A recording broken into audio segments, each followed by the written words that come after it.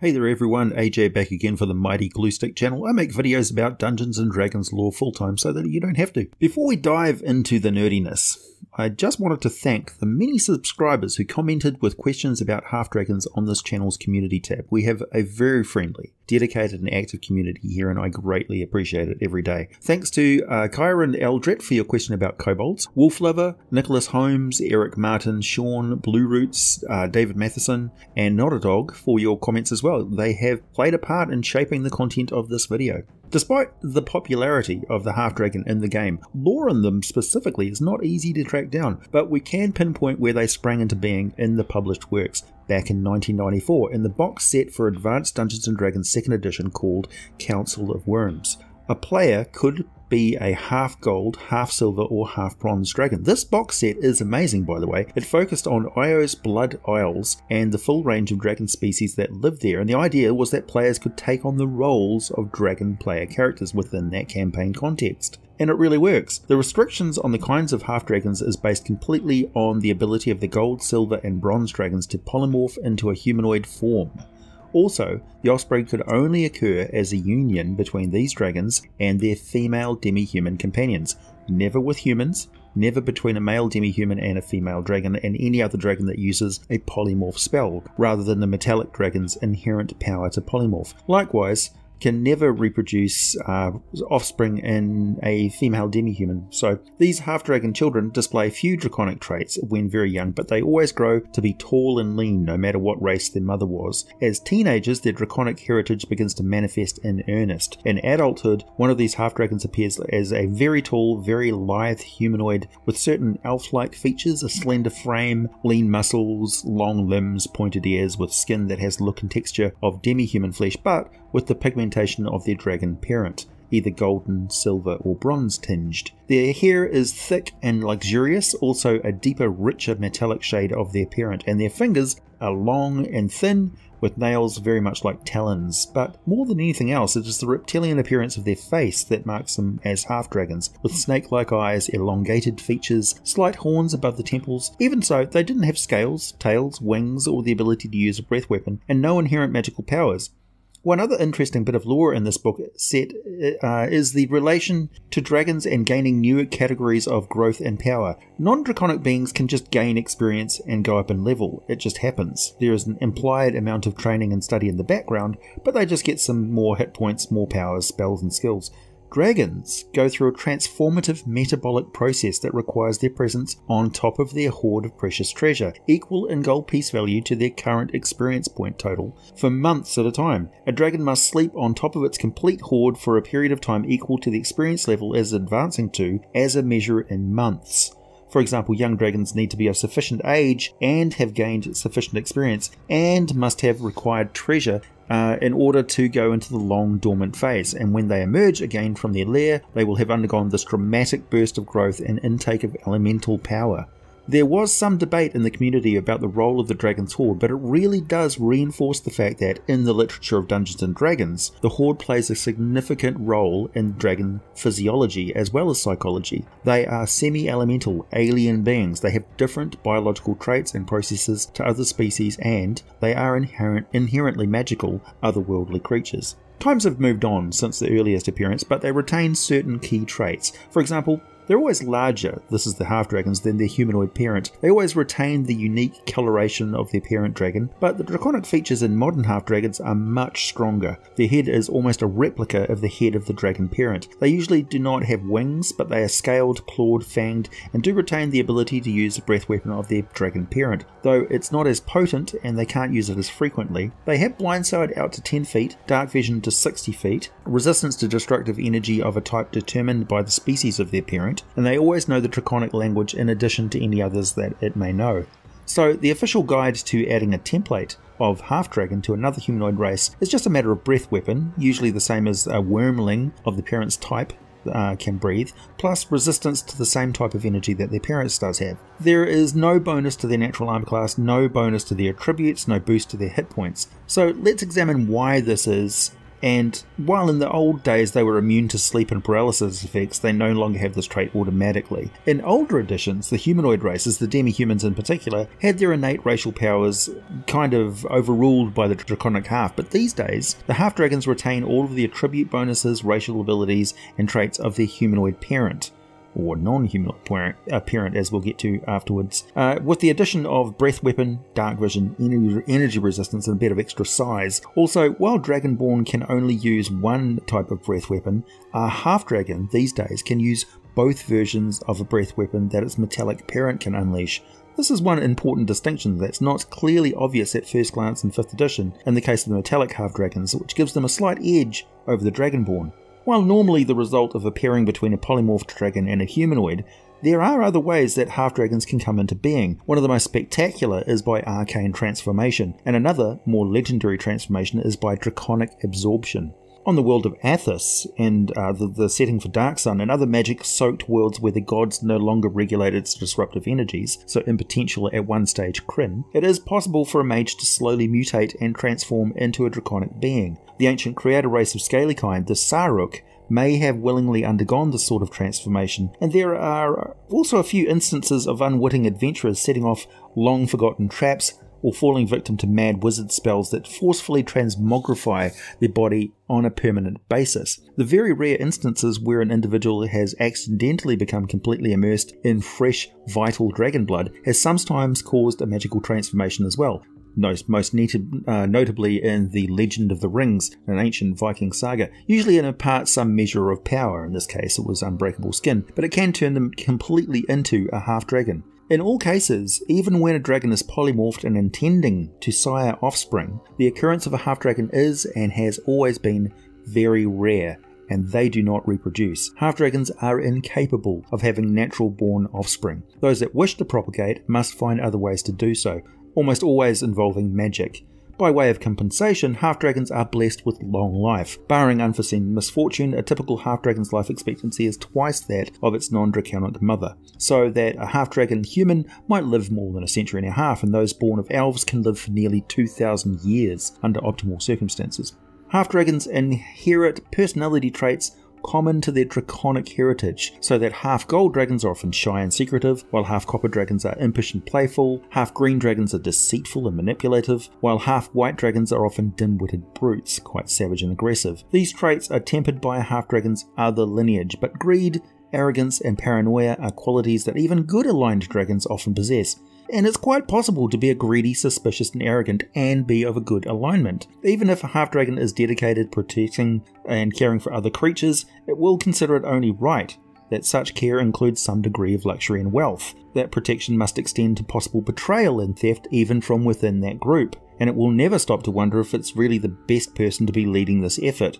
And the thought will probably never occur to it, no matter how good their intentions and actions are. These personality traits are hardwired into them. Also, power.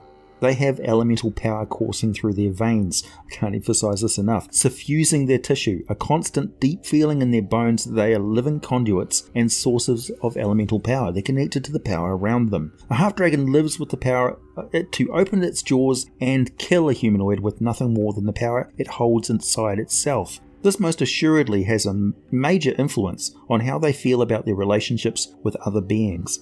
For example, imagine going about your life, but everywhere you go, 24/7, you have a loaded firearm on you, ready to go in a split second. If you were to lose your temper and your self-control, something will be destroyed, someone will be killed. Not only that, but the undiluted predatory instincts of the dragon burn in the heart of the half-dragon. Unlike Dragonborn, who have something of a diluted, modified connection to the draconic nature, thanks to generations of Dragonborn breeding true, and thanks to their likely origin by the arcane power or the divine power of Bahamut. The Dragonborn have some fundamental psychological and cultural aspects that set them apart from half-dragons, but more on their relationship in a moment.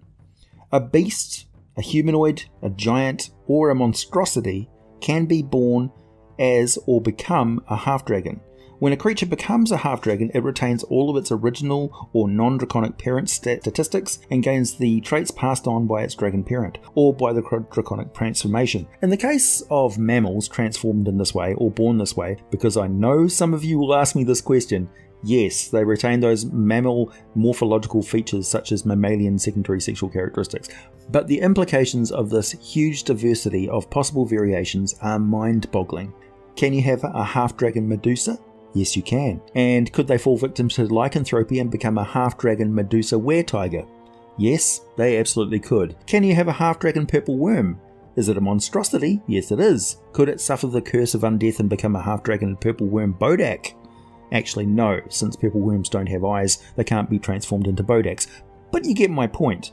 A good way to tell you are facing a half-dragon and not a Dragonborn is that it need not be a humanoid at all. And even if it is a humanoid, it could be half storm giant and tower over your character well over 15 feet. At that size, the half-dragon's breath weapon is much stronger, unleashing the same sort of damage at the same sort of range as an adult dragon would. But even a half-dragon gnome can unleash the same breath attack as a wormling, which is quite a ferocious jet of energy for such a small creature. It's a wonder that it doesn't blow them back off their feet. I imagine they set their feet and lean into it before they exhale this blast of power. Talking of which, particularly in the case of black or copper dragons, who can exhale a big jet of acid, the question often comes up of where do they store all this acid? Do they have big sloshing bladders and glands for all this stuff? Actually, no.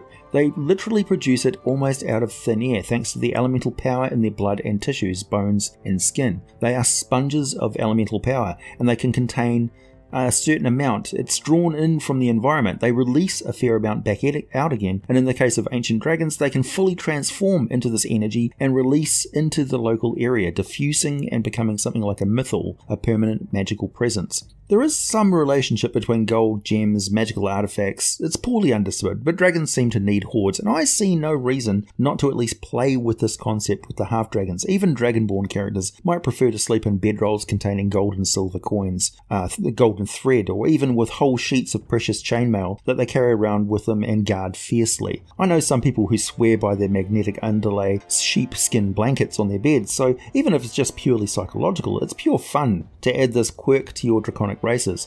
Oh yeah, kobolds. Can you have half kobolds? I can't honestly argue that this is impossible in 5th edition, even it is highly unlikely. Nothing in the rules as written say it can't happen. Kobolds would not pass on elemental resistance, nor would they pass on a breath weapon. Perhaps the Erd could pass on the trait of winged flight, and night vision is probably assured, but the overall benefits are pretty slim. Still, it is funny, because they would look exactly like a half-dragon, and they could bluff the ability to unleash a breath weapon. They might even have some sort of compulsive overcompensation drive that leads them to the study of evocation magic somewhat obsessively. A half-kobold goblin that can unleash a fireball spell is nothing to joke about when your character sheet is being ceremonially set on fire by the dungeon master, but that is a memory that will last forever. Half-dragons can be born out of a union between polymorphed dragons and Dragonborn, or even kobolds, but also other draconic beings such as the Abishai of the Nine Hells and any of Tiamat's dragonspawn creatures that are not themselves sterile, like the draconians of Kryn. So they can crossbreed. Dragonborn have mixed feelings towards half-dragons because half-dragons are not a race. They have no cultural identity. They are wildcards who can only be dealt with on a case-by-case basis. It's all too easy to fall into the assumption that half-dragons are wild and dangerous pawns of the draconic parent, as is so often the case. But there are many stories also of the metallic half-dragons born out of love, real love, between their parents. One particular example that shows just how unpredictable this can be is the case of Elminster's daughter, the half-song dragon Nan Rashelis, the rogue of Waterdeep, who didn't even realise she was a half-dragon because she appeared entirely human.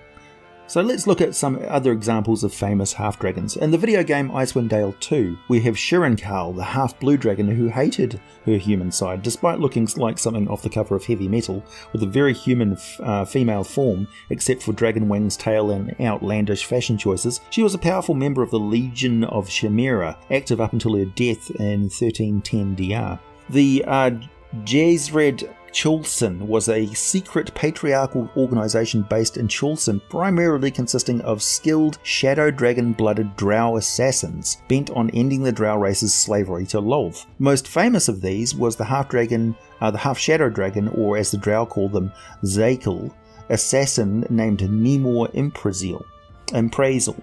Ezekiel retained the Drow's dexterity, but also much stronger than other Dark Elves and extremely intelligent. Their origin traced back to a group of Drow enslaved by the Shadow Dragons, who were overthrown in 634 DR. 1 century later, the now free citizens of Chulsyn escaped to the Plane of Shadow to evade the armies of Menzoberranzan, who were hell-bent on killing them for being anti-Lolthite heretics.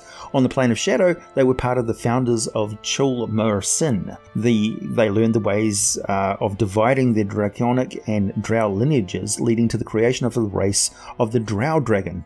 They returned in a meaningful way to Tyrell in 1136 DR, many centuries later. You can learn more about them in The Dragons of Faerun Part 3, City of Worm Shadows. Meanwhile, I just realised I absolutely have to make a video about Drow Dragons. During a period known as the Silence of Lolth, Nemor Emphrazil helped instigate a slave revolt in the city of Menzoberranzan, led by the illithid Elhun named Shirzan, in order to both weaken the city and take power over it. To cut a long and complicated tale short, which is covered in several novels, he gathered allies and went to war with the city for several months, and probably would have taken complete control in a major battle, but Lolth returned power to a clergy at that point, and they turned the tide pretty quickly, forcing Nemor to return to Jezred Chulsyn in failure, where he was demoted from his anointed position, known as the Anointed Blade.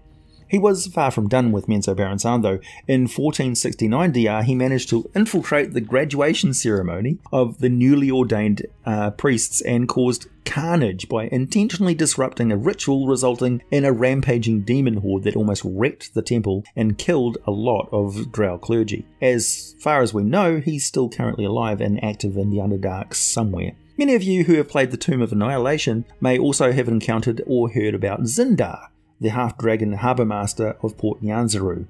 Running the port stocks and keeping track of ship manifests, he's also a powerful sorcerer and member of the Triceratops Society, a secret society dedicated to the protection of Chult from foreigners. They will leave an iron Triceratops figurine at the abode of the individual about to commit what they consider to be a crime. If the marked person ignores the symbolic warning, the Triceratops Society will take punitive action. This punishment is most often a fine of some sort, but physical punishment or even death is also possible. Sounds a little bit shady, but Zinzar is a half-gold dragon and he has a soft spot for adventurers, but he also knows the dangers of Chult well enough to understand that most of those who embark on expeditions into the jungle will never return. Most of his time in Nyanzaru as harbour master is spent dealing with the hundreds of disputes, traffic jams and other minor problems that crop up every day. He feels that it's his personal presence that's useful in resolving these issues quicker and more to his satisfaction than with any number of subordinates, which is a great example of the paranoia and arrogance of half-dragons expressed in the good-natured half-gold dragon. Clerks in the harbour master's office seldom know exactly where Zindar is at any particular time, and Zindar makes extensive use of spells in his day-to-day work, casting message to deliver missives to dock workers, detect thoughts for reading ship captains' minds, knock for unsealing containers for inspection, clairvoyance for peering into ship holds, and dominate beast to pacify nervous animals, particularly large dinosaurs which are causing roadblocks, all of which is an excellent example of how to operate city mages who function as the cloaks, or magical police of Waterdeep for instance, or other cities of Faerun. So, we've learned a lot about half-dragons. They're sometimes similar to Dragonborn, but can also be very, very different as well. They have more potential for some outlandish traits, can also be something as integrated and powerful as a unique culture and the Underdark working to overthrow an evil goddess. They can be terribly evil or work for the greater good, and they merely add a few traits to the unmodified stats and abilities of their base non-draconic race. They can also work quite well as playable characters and remain quite viable at any level of play in your campaigns as NPCs and bad guys. Now, go ahead and tell me what the crazy half-dragon combo you come up with while watching this video in the comment section below. I know you thought of something, and I certainly want to hear it. One final note before I go, and this one's quite a tricky issue, particularly for your player characters. On the subject of dragons and half-dragons and whether or not that they have a soul that goes to the outer planes when they die. This is not something that dragons automatically have happen like other races. Perhaps it's tied to their elemental hybrid nature, but like elementals, they have a spiritual connection to the elemental planes that goes beyond the norm. Case in point, for those who read a lot about dragons in earlier editions, dragons can manipulate their breath weapon with effects very much the same as metamagic feats. They can invest a spiritual control into it. In some ways, their breath weapon, this elemental power, is directly connected to their emotions, their vitality, their experience. This energy is their soul. Just like the elemental is not the rock, water, fire or air of its body, it is the energy that animates the inert matter. Well, dragons are that, and they are also alive. They are alien beings, and in some, possibly most cases, they do not go to an afterlife in the outer planes, nor can they be brought back with some degree of success. There is a good chance they will just become one with the elemental forces of the world beyond retrieval, diffused. It is a subject open to much debate, and it's not really a confirmed rule in 5th edition by any means, so take it with a large grain of salt, but I could not leave that completely out of the discussion. Like, subscribe, check out my Patreon for some exclusive content and all of the full scripts for these videos, buy some merchandise, wear your geek with pride, check out Patron Blades for a mighty smooth shave, and as always, thanks for listening. I'll be back with more for you very soon, and I hope this video covered all of your questions about half dragons.